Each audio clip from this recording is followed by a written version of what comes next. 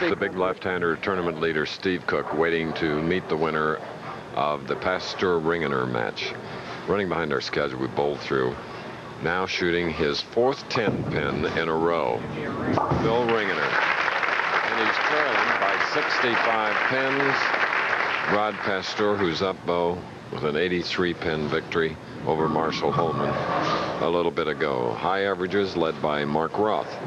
And you see some of the other top 5, 216. I tell you what, the scoring on the PBA Tour this year, I just like it, Chris. It's very professional. The scores are not real high like they were, say, in the late 70s, and they're not real low like we had in the middle 80s. The PBA is doing a great job. He opened with a spare.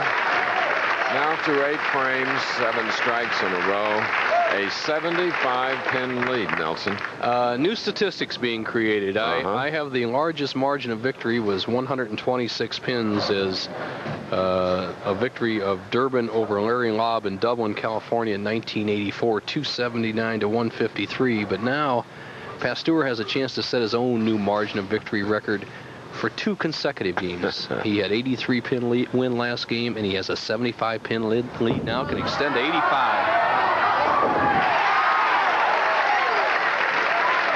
In convincing fashion, non-winner Rod Pasteur has put back-to-back victories which vaults him into the final match against left-hander Steve Cook.